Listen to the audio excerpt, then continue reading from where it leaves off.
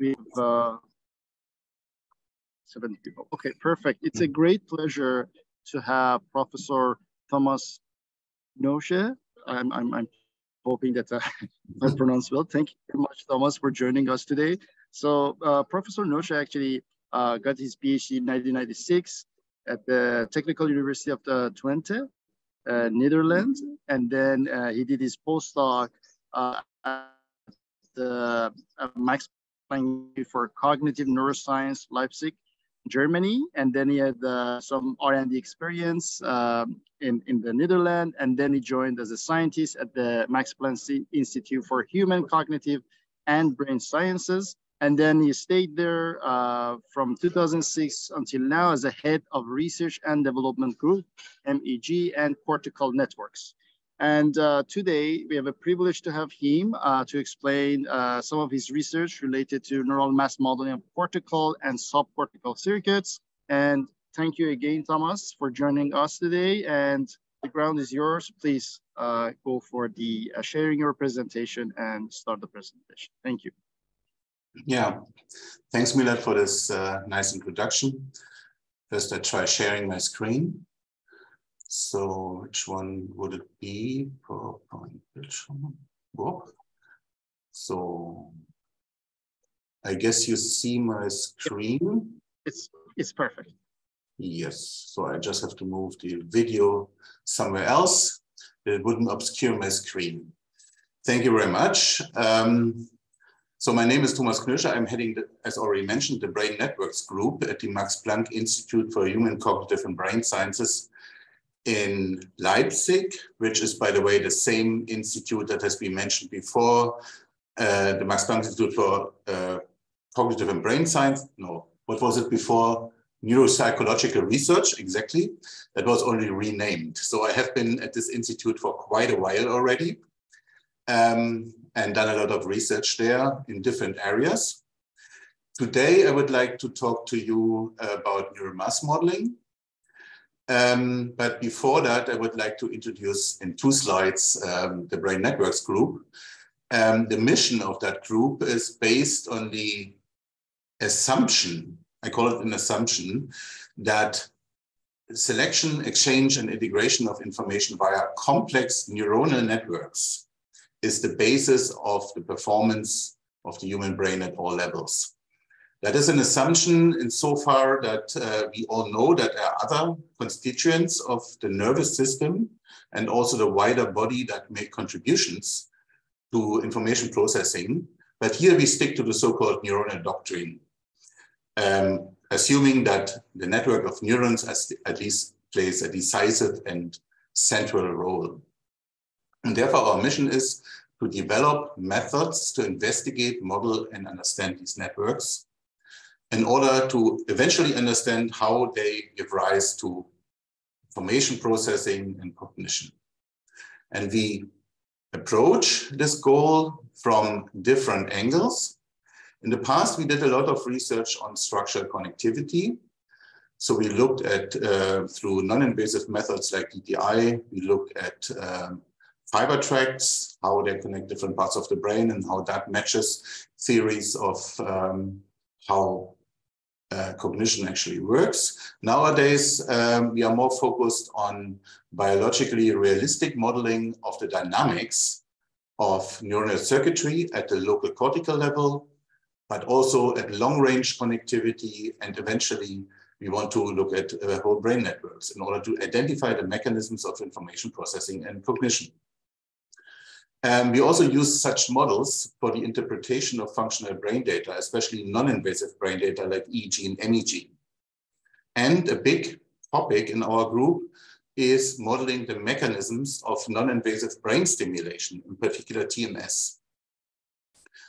So if you want to model brain function, we have to consider that brain function can be looked at different levels of abstraction. David Mara, in his seminal 82 paper, has defined 3 different levels of modeling.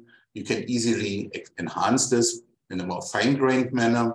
So he defined a computational level where you formulate goals and problems an algorithmic or representational level, where cognitive processes are defined to reach these goals. And finally, the implementation levels, where the neural mechanisms and the biophysical processes are defined that implement these algorithms and representations. This implementation level is often considered not so important. Many cognitive neuroscientists many computational neuroscientists say, okay, it doesn't matter how it is actually implemented. There are different ways to implement it.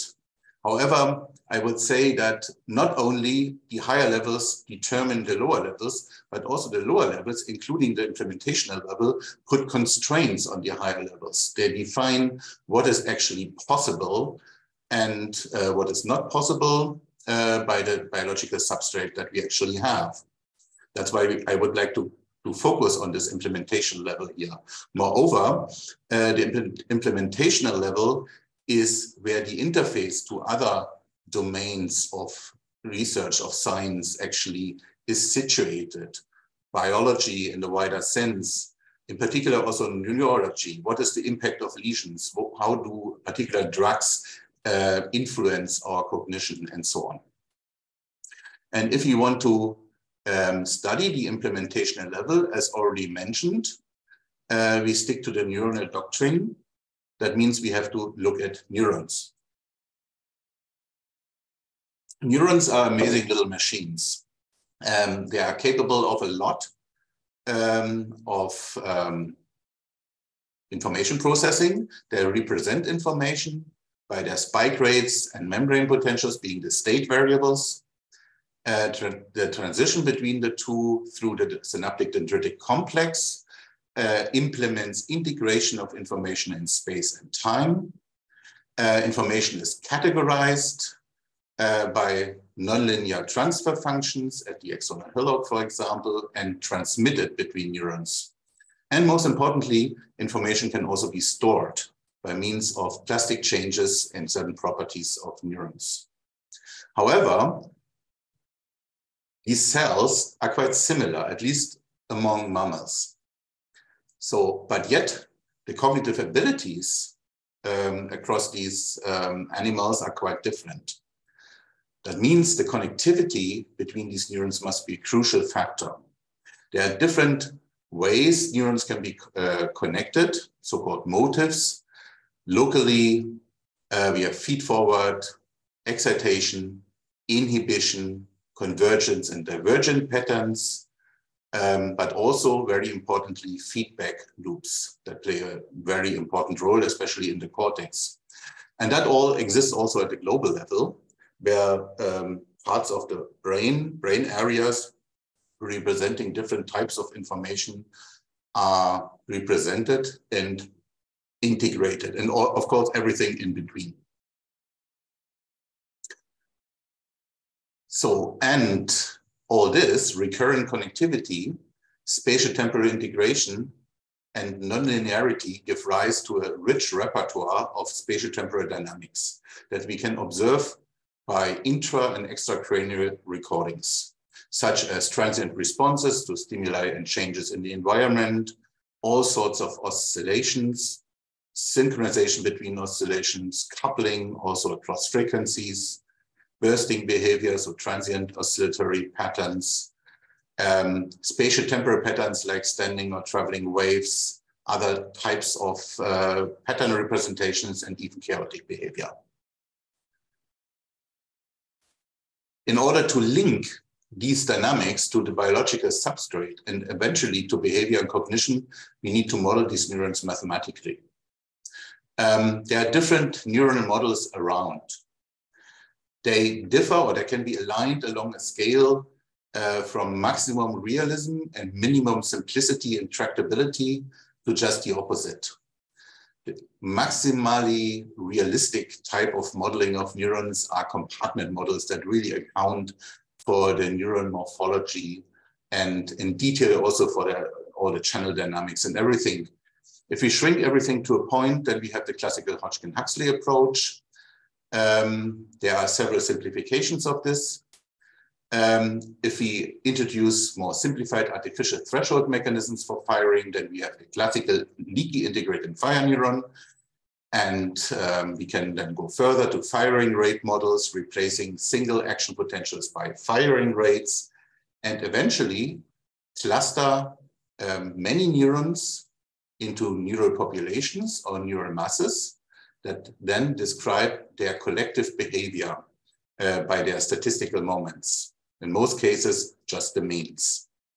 And here in this presentation, as the title already told you, I would like to focus on this type of modeling, which, as I've already mentioned, if I have very many neurons, for example, in the cortical column, more than 10,000 neurons, then we clustered similar neurons together in neural masses, each of which described by a mean membrane potential and the mean firing rate. So the first moments of the statistics of these state variables.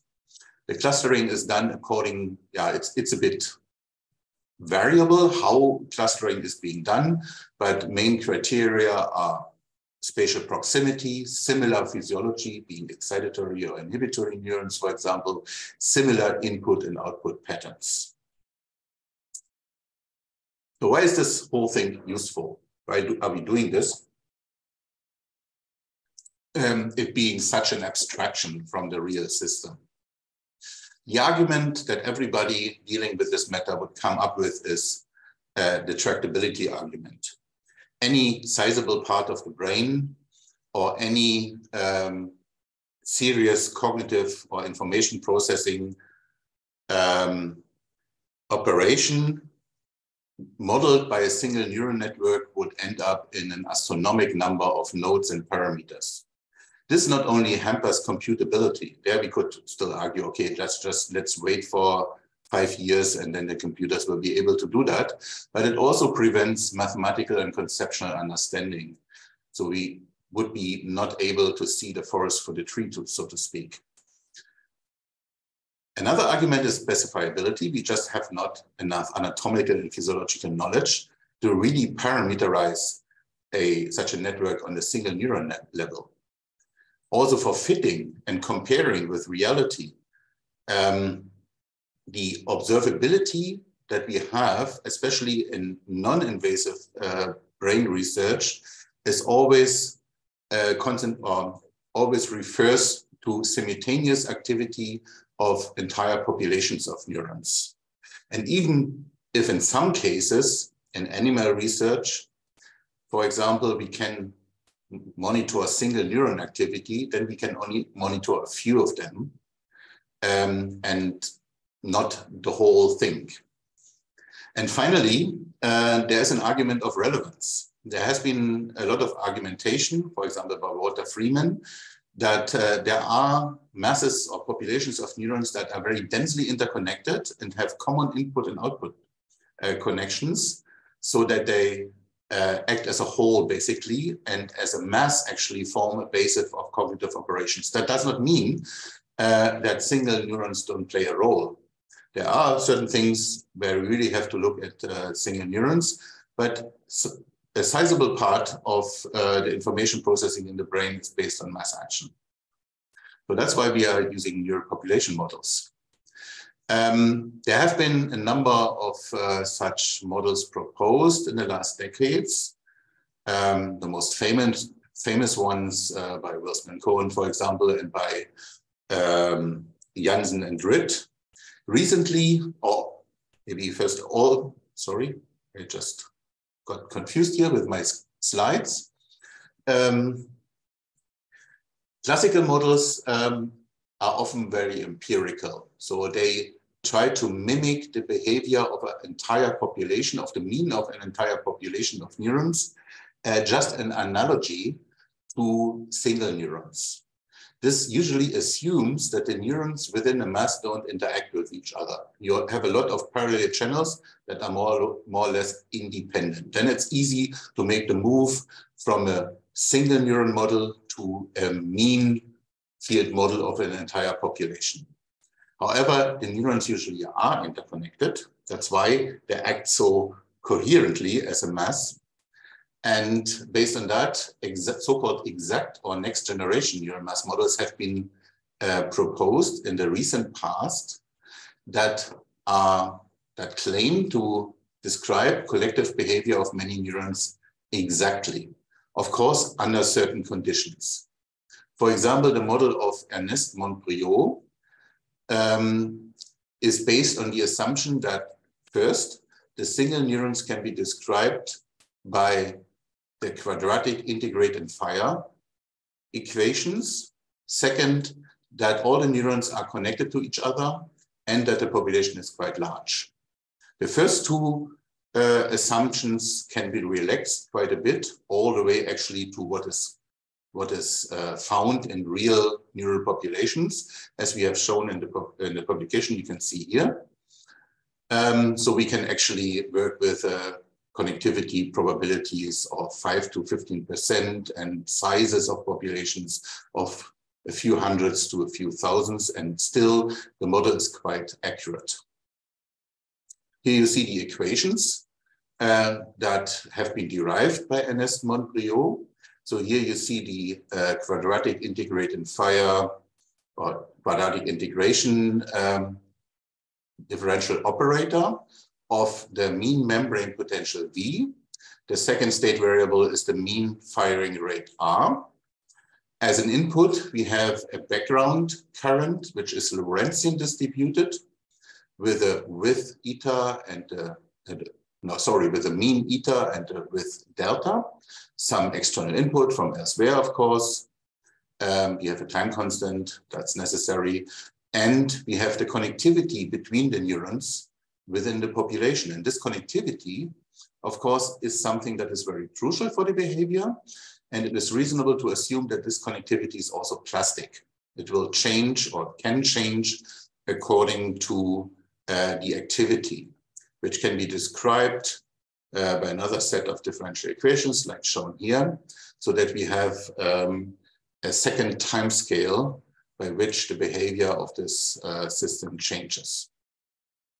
So how can we have done a lot of research investigating how such models, different such models, can reproduce actually observable brain dynamics.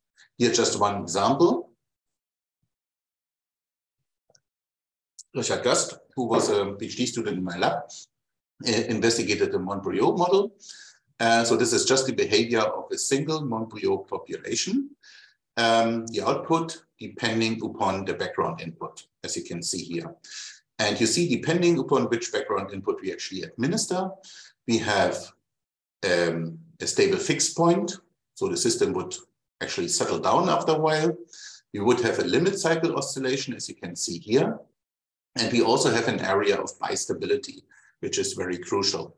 So if I push the system by changing of connectivity or by change of background input over this edge, it would jump down, the oscillation would be quenched. And if I push it over this edge, it would jump up into the limit cycle again and the oscillation resumes. So this hysteresis between a stable limit cycle and a stable fixed point can be used to model a number of phenomena, for example, network memory, but also pathological synchrony in epilepsy, for example. And if we assume plasticity, as I've shown before, of the intrinsic connectivity, then one could also model bursting behavior. The system wanders slowly over this bifurcation and then travels back over this bifurcation in a periodic manner.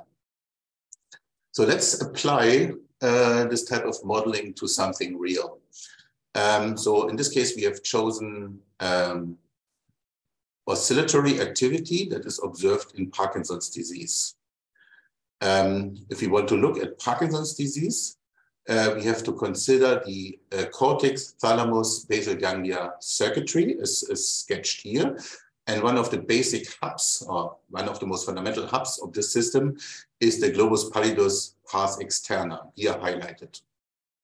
This is an inhibitory structure that has very dense interconnections to the rest of the basal ganglia. So especially to the subthalamic nucleus, the striatum, and it is, of course, influenced by dopaminergic projections by the substantia nigra. In Parkinson's disease, as everybody knows, we have a decrease of dopamine due to death of neurons in the substantia nigra. What is also observed as a biomarker in Parkinson's disease is an increase in beta oscillations, and especially also in beta-gamma phase amplitude coupling at the cortical, but also at subcortical levels. So how does that happen? Where are these phenomena generated? The common theory is that they originate in the GPE-SDN loop. However, there is some counter evidence. Optoinhibition experiments have shown that inhibiting GPE does quench the beta oscillations, but inhibition of SDN does not. So there is, this gives rise to the hypothesis that GPE alone can produce beta oscillations and beta-gamma phase coupling, possibly. And this we can investigate with such a model. So we model the GPE. The GPE consists of two different populations, the so-called prototypical and archipallidal cells, which are interconnected like this. We tuned the model according to the rich body of available information on the connectivity, which we see here, for example, the probability distributions of connectivities between these two populations, but also physiological measurements, so what kind of activity they would produce and so on. So we tuned that model like this, and then we look what would it do if we just subject it to any input. Would it maybe produce oscillations? Would it go through a phase transition? But the answer is no, it wouldn't. It changes firing rates upon input, but it doesn't exhibit any phase transitions. But what we know is that if the dopamine is decreased, that some intrinsic connectivity of the GPE increases. But we do not know which synapses are actually involved.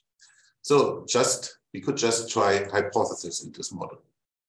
So what about this connectivity? If these synapses are enhanced here, how would the system behavior change? And indeed, what we observe is a bistability between stable fixed point, as I've shown before, and a limit cycle. So if I now drive one of these populations, preferably the prototypical one, by oscillating input in the beta range from the striatum, then what I see is this modulation here.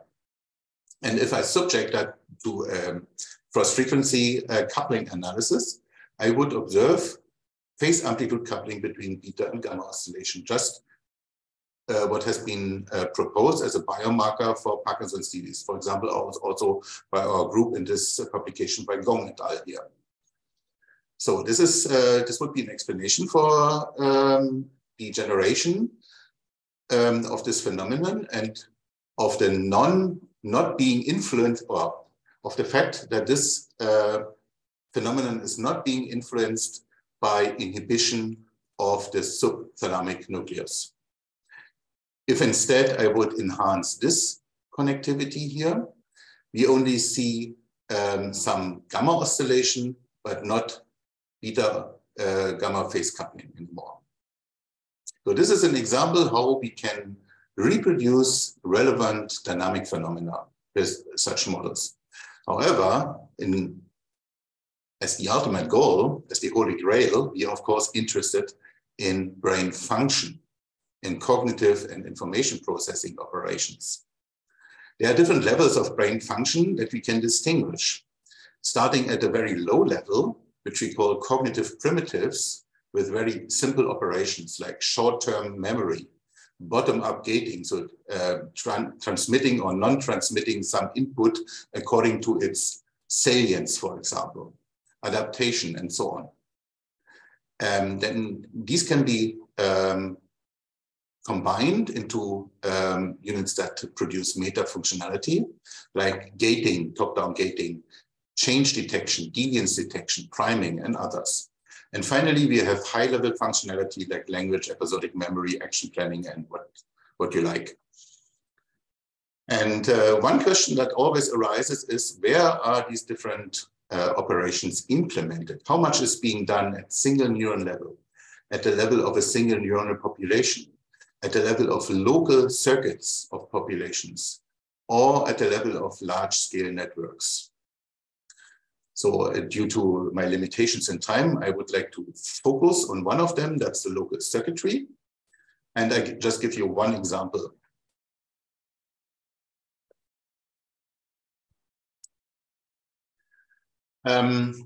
So and that example considers local cortical wiring.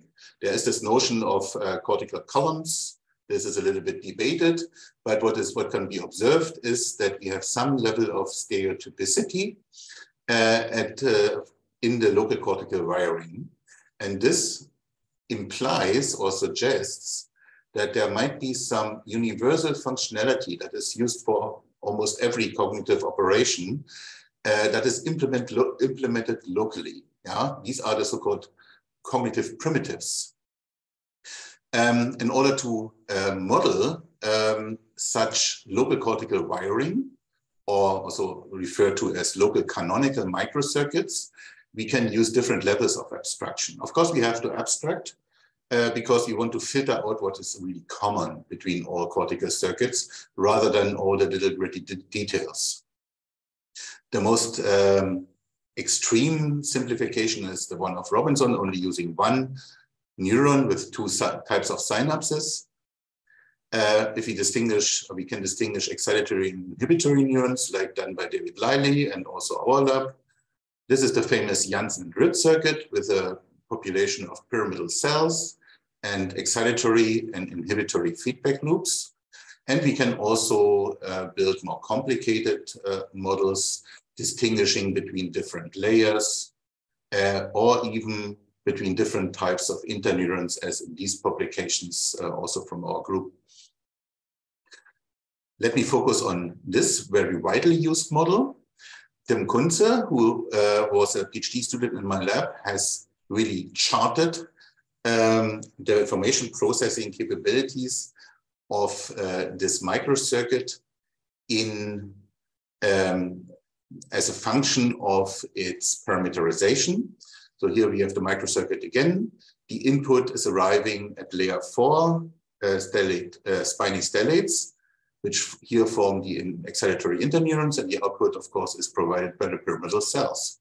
So how does the thing behave? If I subject it to a small and brief input, then it will be below threshold, and at the output, we see nothing. So this is unresponsive behavior. Then if I increase the input will be transmitted to the output. So I have transmission behavior. And if the input is prolonged over a certain time, then the system also transmits the input to the output, but remains in the up state, just memorizing the input. So that is memory behavior. During this memory state, this circuit is unresponsive to further input until by a short pulse on the inhibitory interneurons, I erase the memory content again. And if I plot these types of behavior as function of duration and intensity of the input, I get something that we call a functional fingerprint. Here we have unresponsive behavior for low intensities. For strong and brief stimuli, we have transmission behavior or transfer behavior. And for strong and long stimuli, we have memory behavior. These ripples here are a special phenomenon. I don't want to talk too much about because it would take too much time. It is a little bit a question whether this is an artifact of our simplifications or whether this could be really observed in reality. So in using these microcircuits, with these properties that are represented in the fingerprint, which can be tuned by changing certain properties of the microcircuit, the intrinsic connectivities and also time constants, by changing the ratio, for example, between NMDA and AMPA receptors for GABA. That would be one possibility to change time constants. We can build meta circuits. Here, as an example, a meta circuit that performs priming. That means the activation of implicit memory content by primer stimuli that influence the subsequent processing of target stimuli. So for that, we need two circuits. One for memory, we call it memory unit for the higher cortex, and the lower cortex called the perception unit. Connected according to the Feynman and Van Essen rules from the pyramidal cells to the layer 4, feed forward and feed back from pyramidal cells to pyramidal cells. So how would that behave? If I subject it to a subthreshold input, as before, we would have non-responsive behavior. If I then apply a primer, which is superthreshold, then not only the output mirrors the input, but also the memory unit is switched into its memory state and then delivers constant input to the pyramidal cells of the perception unit. And for subsequent presentation of the same target stimuli that before didn't produce any signal at the output, we now have a signal at the output.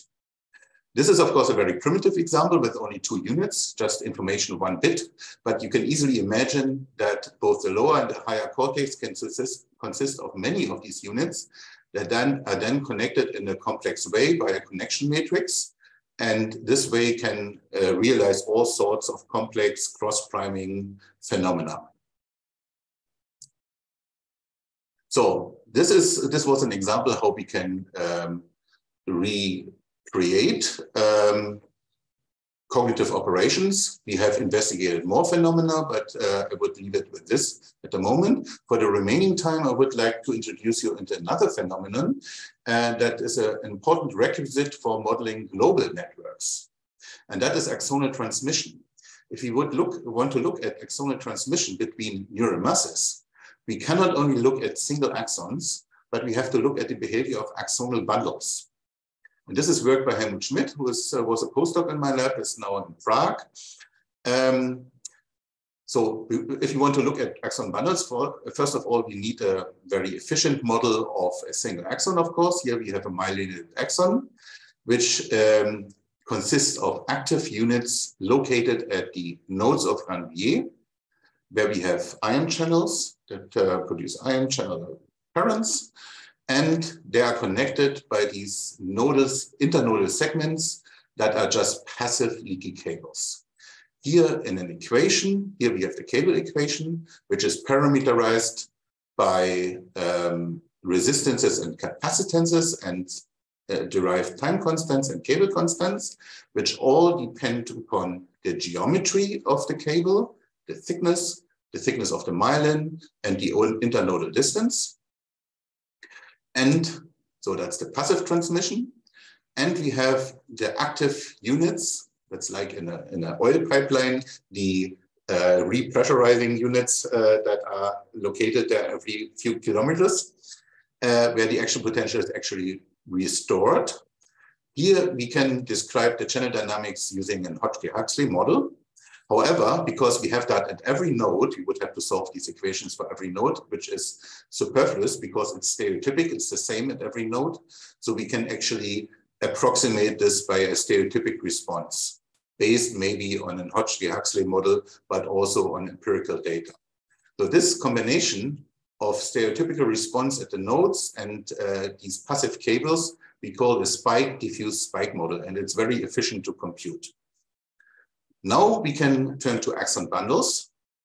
So axon bundles between neural populations have distributed properties. For example, the axonal diameters obey distributions like the one here measured actually in humans by Liebald. So we have distributions of axon diameters. We also have distributions of node and internode length. And we can also say something about the G ratio. That means the thickness, the relative thickness of the myelination. And you want to translate this whole thing into distributions of functional properties like transmission times, but also we would like at spike synchronization and spatial precision. And that, for that, we use the aforementioned spike diffuse spike model of a single axon. And in addition, we have developed a model that mimics an important phenomenon that takes place in bundles of parallel axons. That is apoptic coupling. The influence, the activity of one axon influences the activity in other axons. I'm not going into any detail about the apoptic coupling model now for time reasons again, but I just tell you the result. So apoptic coupling means that depolarization, where's my mouse here, depolarization in axonal membranes by extracellular potentials caused by other activity in other axons changes the transmission velocity. In fact, it increases the transmission velocity. Here is just this example. We have a piece of an axon bundle which has a length of 10 centimeters with such an axon diameter distribution that has been taken from the literature. And this is the resulting delay distribution. And interestingly, this delay distribution depends on a number of factors. First, it depends on the type of activity on the axon. So if I feed in a volley of action potentials at one end of the axon bundle, then I can vary the intensity of that volley. That means what percentage of the action of the axons is actually carrying a spike, and also the synchronization. So are all the spikes delivered within 1 millisecond, 2 milliseconds, or 3 milliseconds? And we can also look at different diameters of this bundle. And it turns out that the delay is decreased. That means the speed is increased depending upon the intensity. The higher the intensity, the more speed up I actually have. The speed up also depends on the synchronization. The most synchronous volley has the highest speed up compared to these. And finally, if you compare the different colors of the curves, the thicker the axon bundle, the more speed up I actually have. So this is a result that tells us that the transmission between two neural populations via an axon bundle is quite a complicated transfer function, which needs probably to be taken into account if we want to build whole brain models. And with that, I would like to wrap up, providing a summary of what I would like to convey. Neural masses are mathematically and computationally tractable in comparison to large-scale models in many cases. They are well suited for the available information that we have in non-invasive brain research, and they are capable of answering many neuroscientific questions. I only have shown a few examples. They provide a low-dimensional representation and therefore allow for systematic investigation. So we can use techniques like phase space analysis, bifurcation diagrams, parameter sweeps, and so on, which would be difficult to apply to very high-dimensional models. We have seen also in other publications, which I haven't shown to you now, that they can quite nicely reproduce observable brain dynamics, also of high complexity. What we need, the most crucial ingredients all these models should have, is spatial-temporal integration, nonlinearity, recurrence, and plasticity. Nice to have would be more detailed descriptions of different layers, different neuron types, more fine-grained descriptions of the physiology of neurons actually, and others. We studied a lot of different functionalities here. I have just underlined the ones I have presented to you now, like working memory, bottom-up gating, priming. We also looked in an initial study to structure building and syntax processing of sentences. We looked at onset, offset, deviance, omission detection, top-down switching, and as you have seen, pathological oscillations in Parkinson's disease.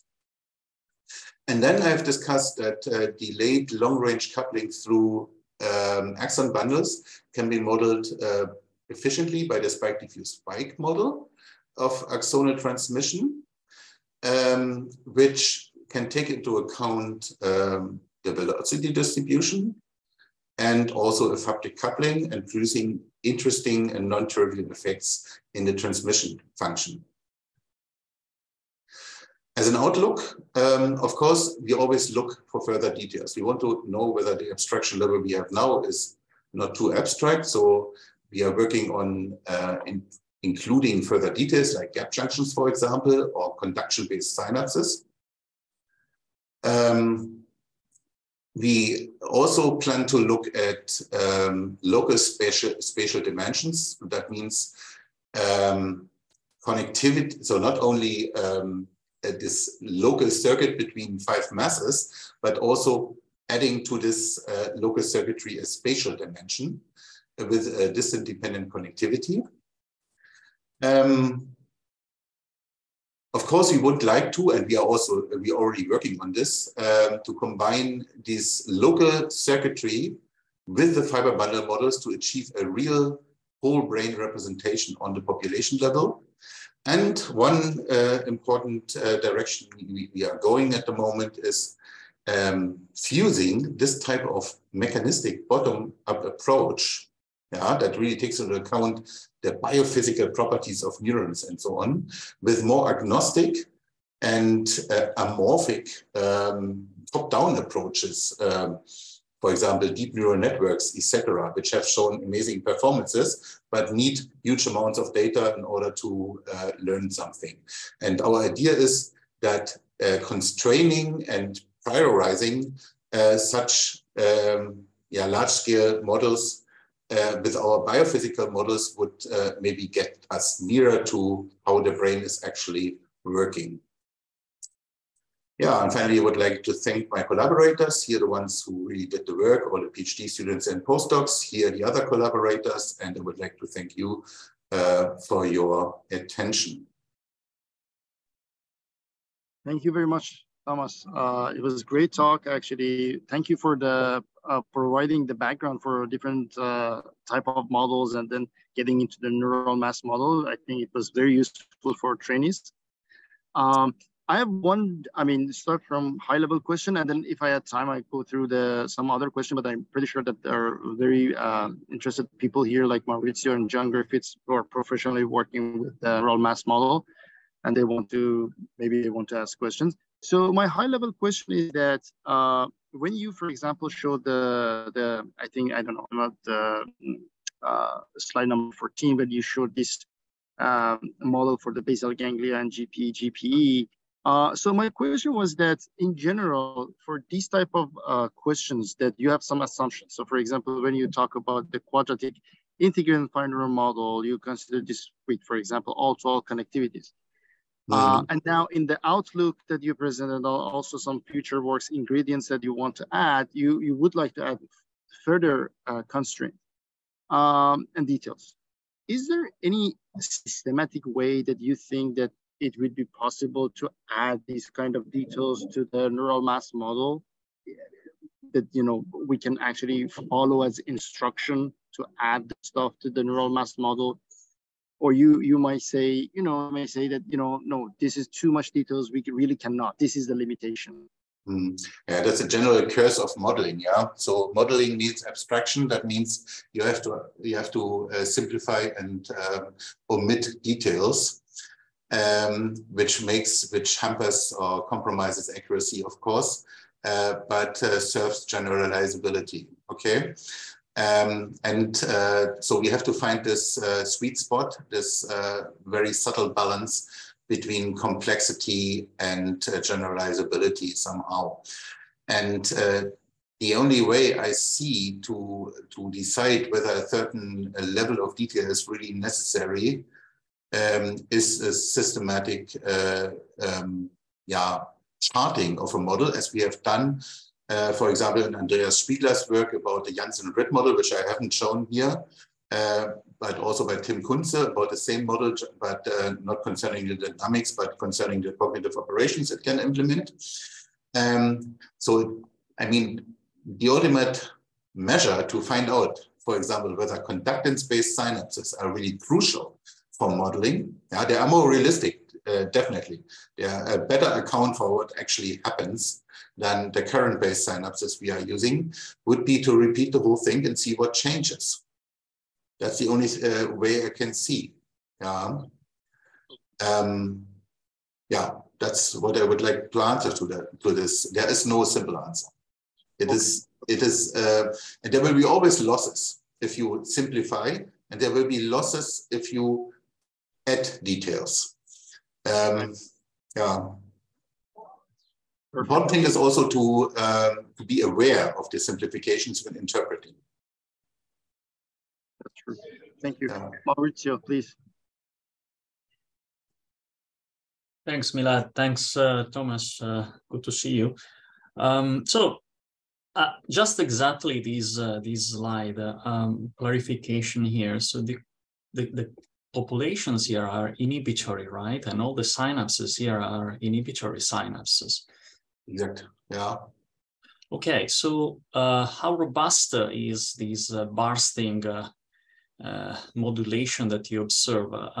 Could you say something in terms of to what extent the ratio between the synaptic time scales is important in order to observe this modulation? Because I couldn't really avoid to notice that on the lower end of your bifurcation diagram, you start with a sudden nodal invariant circle bifurcation.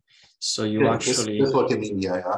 Right, exactly. So actually, if you go too much towards the lower end, right, you are essentially slowing down the rhythm of oscillations too much, and you risk to not to come back, essentially. So I assume that there is some importance on the time scales of the synaptic connections themselves, more than actually the actual strength, or maybe it's a combination of the two factors. Yeah, the synaptic time scale. I mean, here we just took the known synaptic dynamics of GABAergic synapses. Okay. We didn't actually vary this parameter. So what would happen if I would have a lot of GABA B receptors there or something like that? But I would agree that the bifurcation diagram would probably change upon this variation. Yeah. Okay, and what about the effect of hepatic transmission instead within the single population? So have you thought about the possibility that, you know, even neurons that are nearby to each other influence their own excitability through hepatic somehow transmission? That's a very important point. That's, I mean, a haptic transmission between neurons, we haven't thought about so much, but you also have gap junctions, for example, right? They're similar, yeah? So they're just couple the neurons very tightly to each other. We didn't look at this either, but one similar factor is, of course, the J, so the within neuron connectivity, or within population connectivity, which somehow describes how much one neuron describes the or influences the excitability of another neuron in the population, right? This in this simulation we didn't look at this, but in the one here, this is actually what we did, right? So here, this connectivity is basically this J, which we modulated. So we considered, so first we tuned the whole model so that it reproduces everything that is observable from the animal literature. But then we looked at what would happen if we would increase this, for example, right? And so we just assumed, okay, maybe the dopaminergic change, the decrease of dopamine is changing this synaptic efficacy, thereby, more tightly coupling this population to itself. And yeah, this is the result. It starts to oscillate, to produce gamma oscillations. But it didn't show this influenceability by extrinsic input, so that we can't explain this beta gamma phase amplitude coupling anymore. That was the result here. It is a little bit the curse of such modeling, that you can always come up with additional modulations that you could try out. And the typical question, what would happen if you would do this? Yeah, I think that. So I guess then I leave the stage to the others. I mean, my question was also in the direction of thinking about, so to what extent actually would you consider apathic transmission in terms of spatial scales? I mean, is it like important locally, or to what extent it becomes actually distally remarkable? It is. I think it's a great question. I would like to know more about as well. So we only started with this aphatic business with this project of the long-range fiber bundles. There, it turned out that it is really a factor. I mean, aphatic coupling has been shown before already in the 1940s, but these were isolated axons embedded in some stuff, in some paraffin or so. And the interesting thing is, by the way, that they find opposite effects. They find a not acceleration, but a decrease of the velocity. And our model would also, for such cases where you have isolated axons in an infinite medium, would also predict the same thing. But packed together by many of them in an axonal bundle, the behavior is quite different. Actually, the opposite. I think that's a very interesting finding. Okay, thanks. Great. Thanks, Thomas and Maurizio. John Griffiths has two questions. So John, do you want to ask your questions? Want me to go through?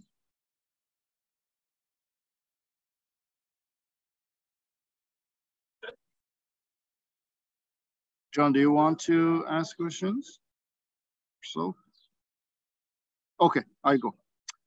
So I just read chat. So thank you, super work as always. Okay, so Milad, I can join in.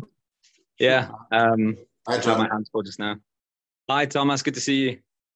Good to see you.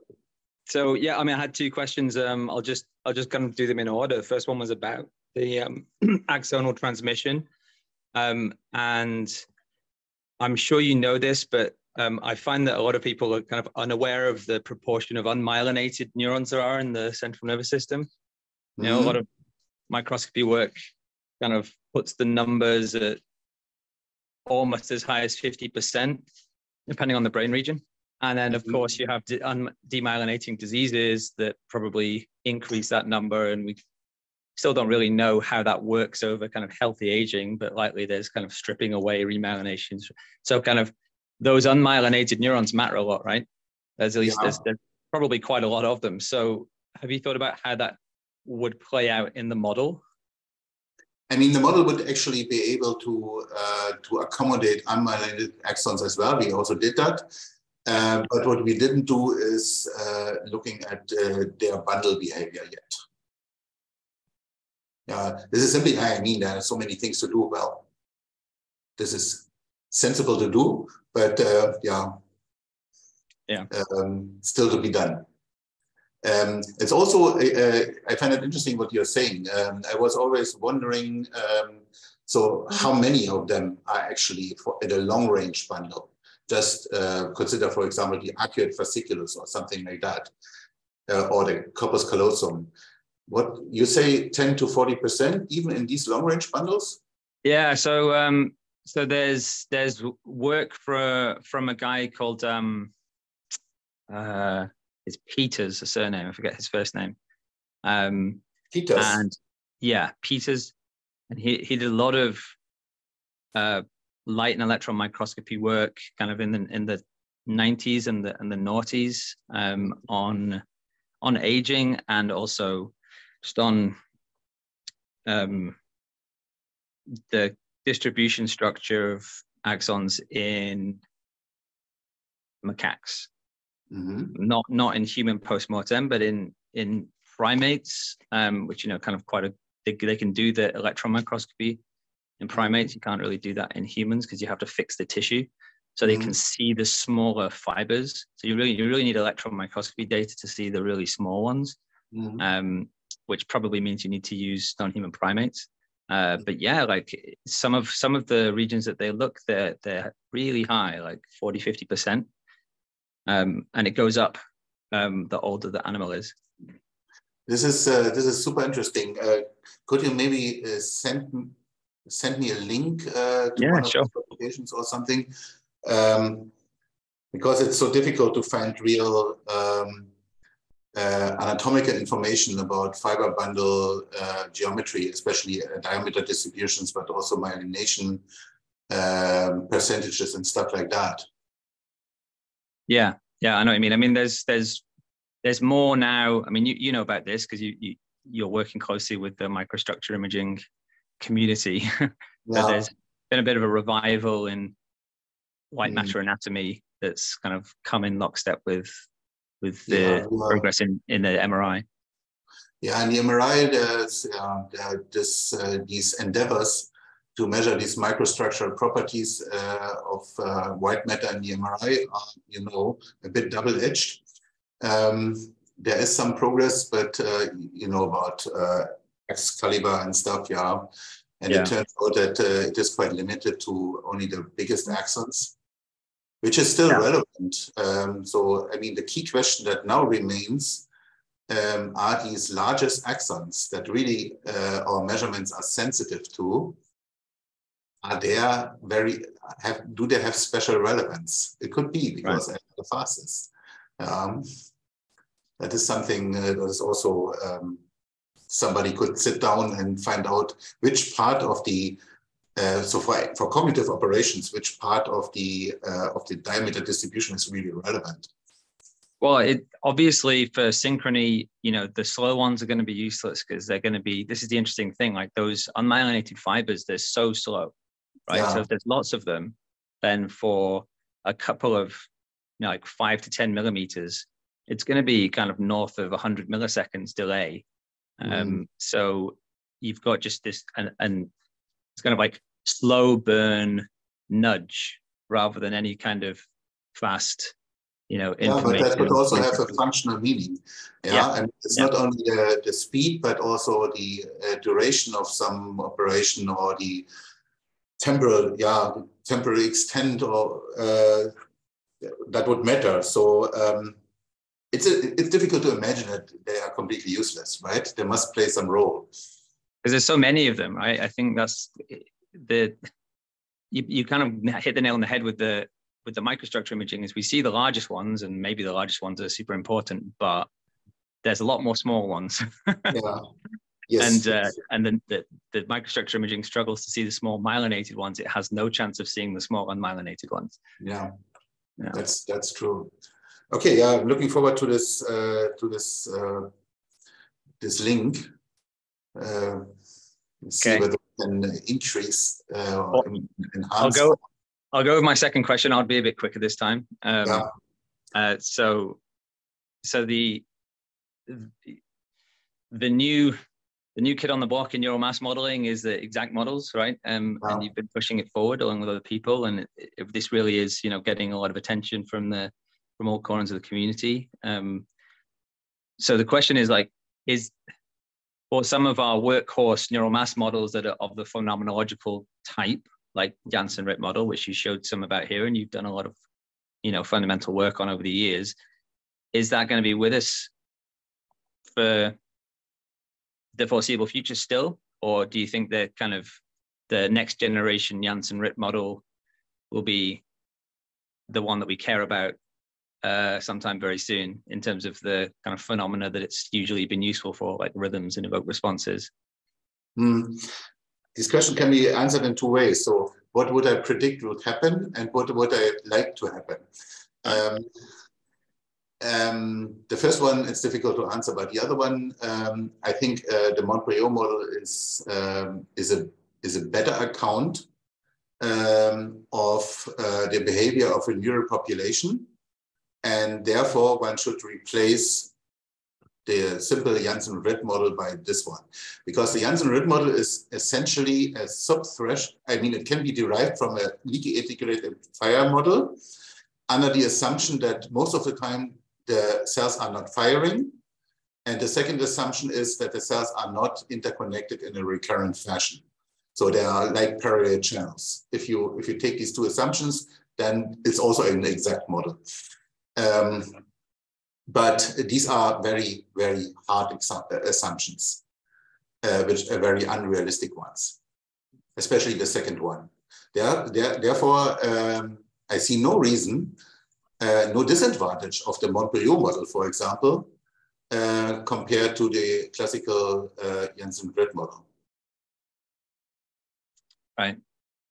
Yeah. Yeah. Okay. And then your prediction, I guess, was the other side of it. The prediction, you have some Knösche in the community, and you know, there are still lots of people using sphere models for source localization in EEG and MEG. Yeah. Great. Thanks a lot. Thanks for giving me the mic, Milad. See you around, Thomas. Thanks. We have. It was really attractive talk, Thomas. Sorry, we have many questions. Okay, so we have one question actually from Dr. William Hodgson. William, Bill, do you want to ask your question? I go, or I go? Sure. Yeah, thank you very much for your talk. I enjoyed it very much because I am not a modeler. I'm an experimentalist, but I'm interested both in the Parkinson's model that you presented, based on this Wolfgang Plentz STN-GPE oscillator. This is very interesting to me. And also the top-down models. I'm interested in the influence of top-down control in Parkinson's disease. I mainly record in the human, so I find modeling an important supplement because we can't really do a lot of detailed experiments. But the one question I specifically did have, and it's sort of a newer area, is maybe you know, I mean, I can also do a PubMed search, but I'm interested in the intralaminar centromedian, these thalamic nuclei, because they have a very strong relationship with the striatum. And specifically, are you aware of any intralaminar thalamic nuclear models that are looking at sparse coding and how that may interplay? Because we see a lot of this just directly theta gamma oscillations coupling, like nested oscillation coupling in some of our LFP and single unit work. Are you aware of any intralaminar thalamo-striatal models? Yeah, the short answer is unfortunately not. I'm not aware of any such models. But I find it interesting that you also observe phase amplitude coupling, in this case theta gamma, right, in the subthalamic nucleus. And one question I would have, I just played one question back. Are these phenomena dopamine dependent? Yes, so we are able to do some experiments where we do the DBS operation on the second side, we can give levodopa, but most of the patients for the centromedian, those are epilepsy patients.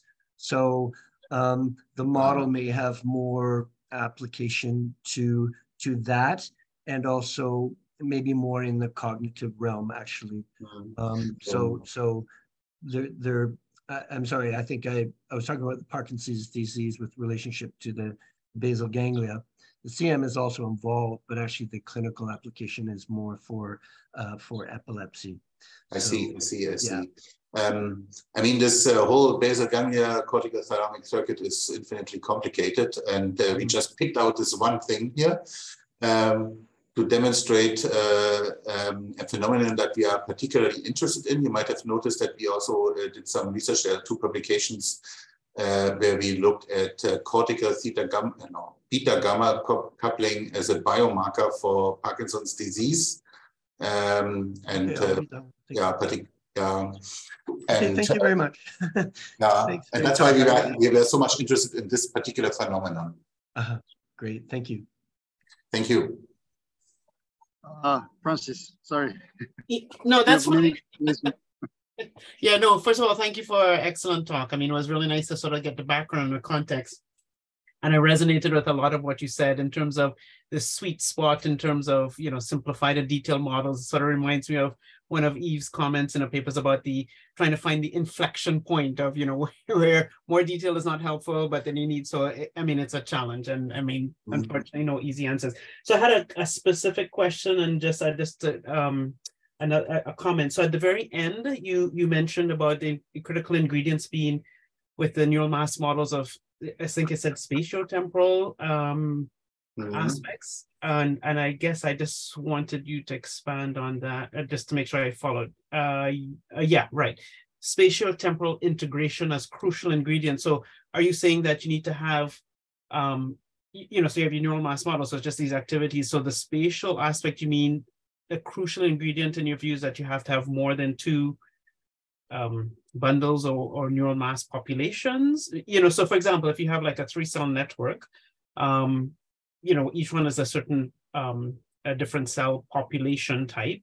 That's not spatial yet. So I just wanted to make sure I understood what you meant by spatial temporal. But it is a primitive form of spatial integration.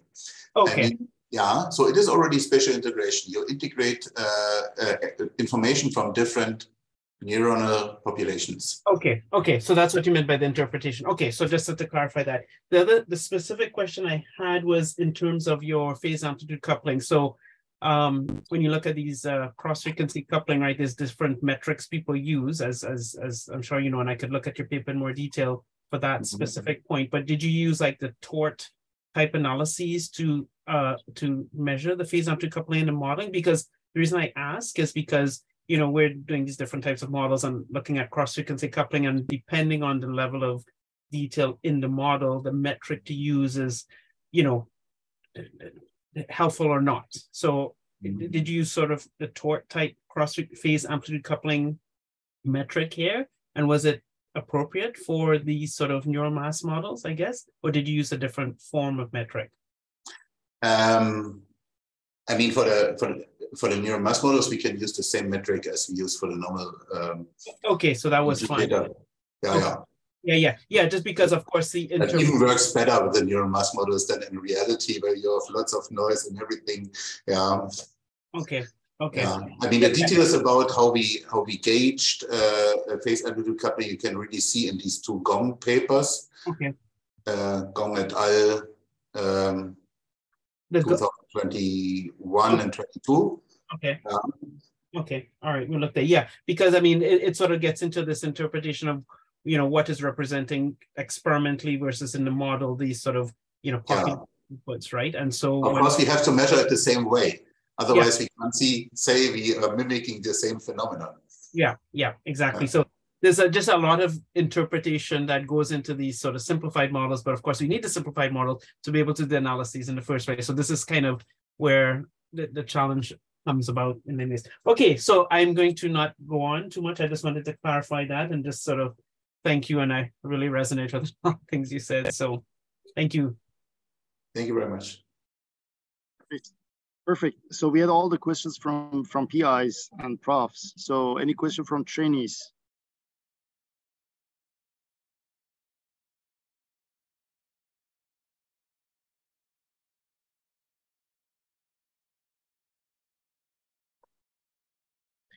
Seems our trainees are shy, probably. Anyways, so it seems there are no further questions. And thank you again, Thomas, for your time. I really appreciate it. It was great talk. We really enjoyed. Yeah, hope to see you soon again. And I wanted to just say that, you know, it was a great pleasure to have you. And yeah, thanks. Thank you very much for having me. It was a pleasure for me too, and a nice discussion. Thank you. Okay. Have a good CNS. Vielen Dank. Bye-bye. Bye-bye. Bye.